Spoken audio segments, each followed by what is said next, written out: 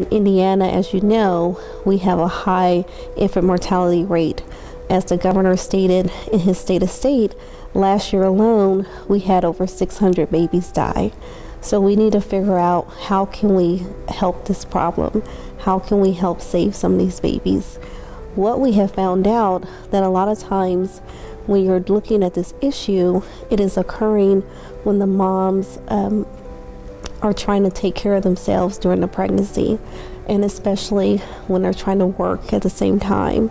So the legislation addresses the problem.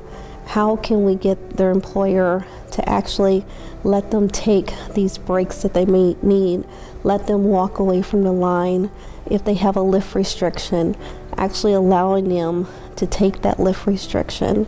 So we're wanting to make sure that if they're having to have some of these accommodations, that they're not being discriminated against, that they can actually have their job.